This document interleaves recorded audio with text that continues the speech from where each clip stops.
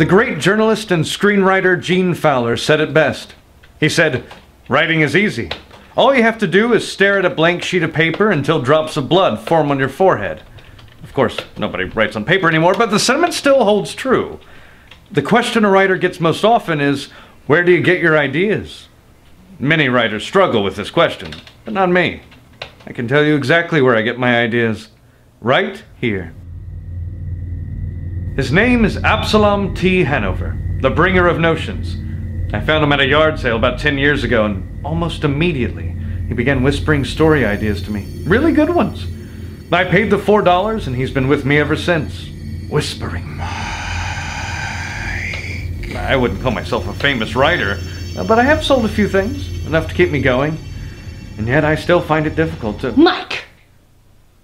Pedal? Never thought you'd see me again, huh, big man? How did you get in here? I've got a key. You made me give mine back, but I made a copy. But I changed the locks. Some mysteries can't be solved, Mike. Look, I know why you're here. You want me back. I understand, of course. We had a good run, but we broke up. That's all behind us now. Water over the bridge. Under the bridge. Never mind. Don't flatter yourself, Ragtop. I didn't come for you. I came for ABSALOM. What? I decided that being a writer is a pretty sweet gig, so I want the doll so it can whisper sweet best-selling nothings into my ear. Are you insane? Being a writer is the worst job in the world. There's no money. Nobody respects the work. Everybody thinks they can improve what you've written. Thankless. Still sounds better than waiting tables and having your ass pinched by every flea-bitten flunky in Florida. ABSALOM stays with me. Oh yeah? What if you're deceased, gushing blood all over this nappy beige carpet? Highly unlikely, because plot twist! I guess I forgot to mention, I got a sweet gig writing for the comic books.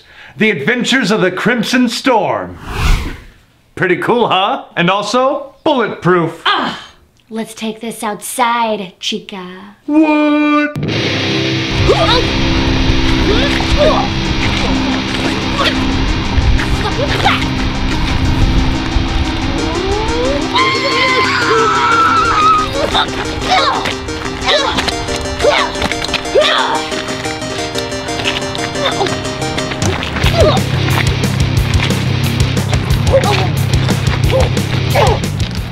So, you've got a stuffed alligator that gives you ideas for stories.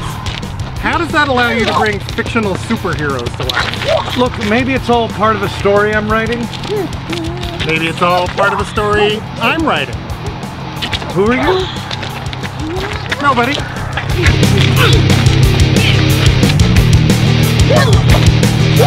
Mike!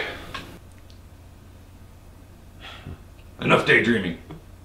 Writing is 10% inspiration, 90% perspiration, you know? Yeah.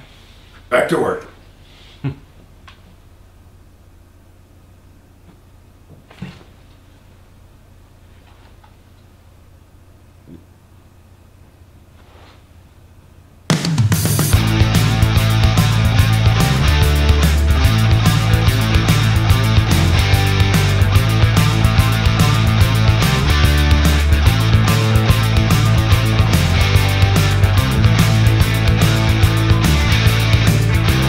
And then you fly into the spaceship, and there's this chamber with 100 giant robots, all with buzzsaws for hands, and then the camera follows you as you crush them one by one until there's just this huge pile of rubble. It's a great idea, but how can we afford it? Then